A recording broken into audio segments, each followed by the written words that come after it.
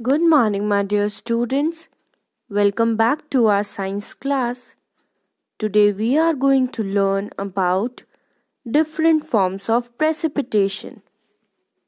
As you know that the change of water vapor into water on cooling is called condensation. We also know that due to condensation, clouds are formed. When the clouds get heavy and cannot hold water anymore, condensed water fall down on the earth's surface in different forms such as rain, snow, dew, frost, etc. So, precipitation is the falling of water from sky towards the ground.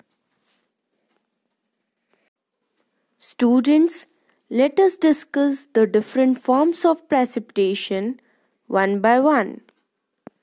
The first one is fog. Fog is formed when water vapor present in the air condenses on the dust particles just above the ground. The second one is dew. In winter, the water vapor present in the air condenses and forms tiny drops of water on the ground and other surfaces. These drops are called dews. The third one is frost.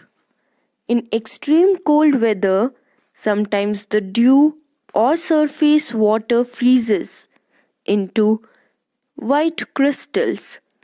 It is called frost. The next one is hail.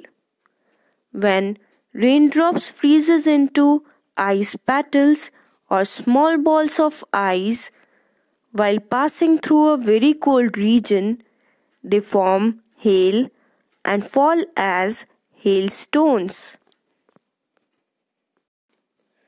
Last one is snow.